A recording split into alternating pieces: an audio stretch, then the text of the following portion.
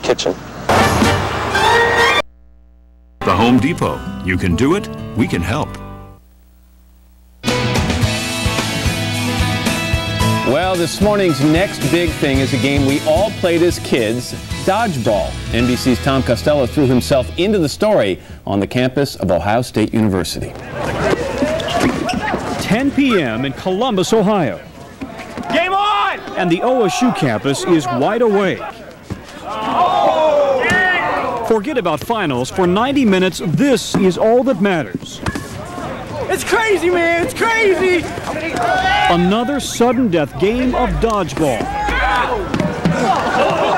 Part of the game. From college campuses to after-work rec centers and startup leagues, a dodgeball revival is zipping through the country.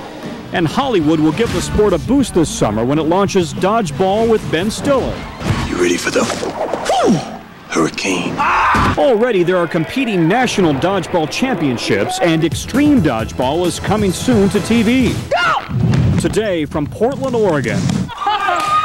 And that's my boss, and that's my boss. To Los Angeles, thousands of adults are turning to an old childhood game to blow off steam. You don't have to be the best athlete. You don't have to, be the most coordinated. I think it's just, that sense of being a kid again. And for many, that makes it personal. I was always the last kid picked, the fatter kid. But when you play dodgeball here, it's like you're adults, you're amongst your peers. If you are one of those scrawny kids in grade school, this is redemption, a chance to exercise those old elementary school ghosts. I happen to know one of those kids. Come on, come on. The strategy hasn't changed much over the years.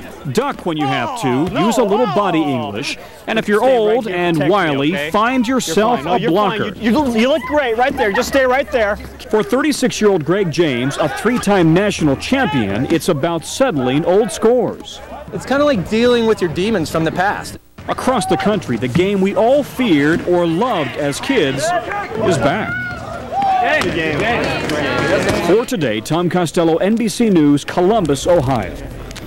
They need face masks or something, to protect their faces, because those ball pits. That's very cute.